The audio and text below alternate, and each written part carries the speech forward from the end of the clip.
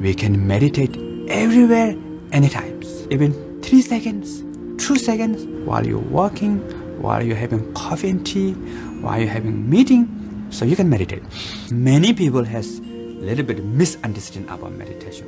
They think meditation meaning think of nothing, concentrate. So push too much.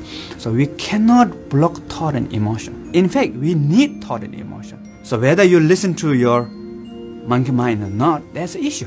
What I call monkey mind, mine is chatting, pala pala pala yada yada. So monkey mind is giving your opinion. So whether you listen to opinion or not, it's up to you, right? So through meditation, what we do is we have to make friends with the monkey mind. But how to make friends? Just giving banana doesn't work, So right method is you need to give job to monkey mind. How to give job monkey mind? So the simple meditation technique is be aware of the breath.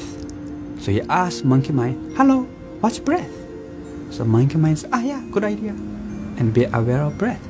Breathing in, breathing out, breathing in. There's a lot of thought comes at the background. Don't care, no problem.